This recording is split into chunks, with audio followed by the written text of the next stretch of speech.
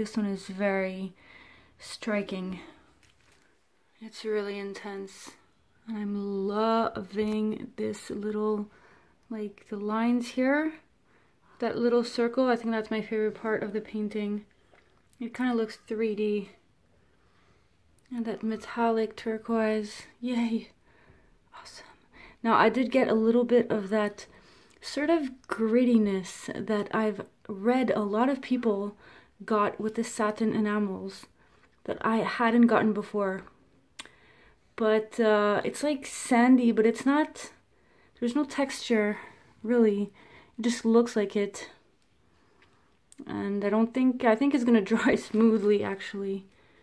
And to be honest, I find it very interesting. I'm not minding it at all. Dude, this one is awesome. Stay tuned for the dried results and we'll see how that little bit of sort of grittiness, don't know what to call it, we'll see how that dries.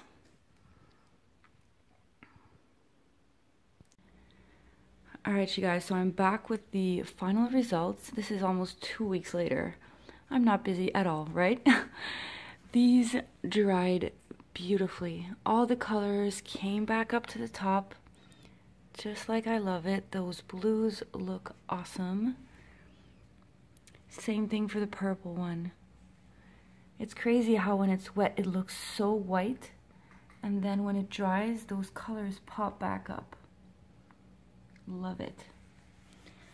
Now for the grittiness, I don't see it really.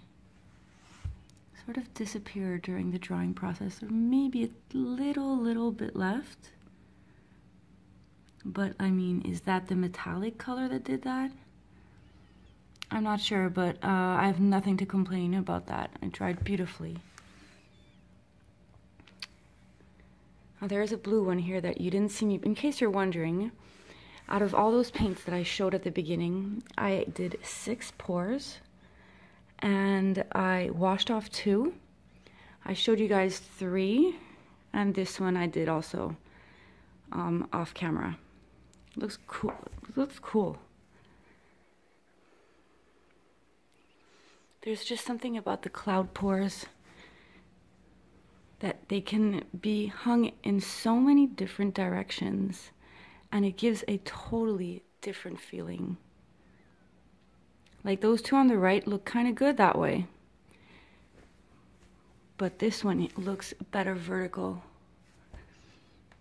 And they're all varnished except that blue one on the right. And maybe you can see the difference. Yeah, you see there?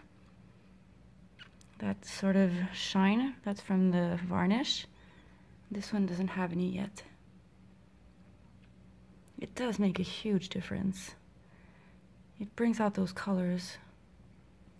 Even though they dried pretty well, you can see that.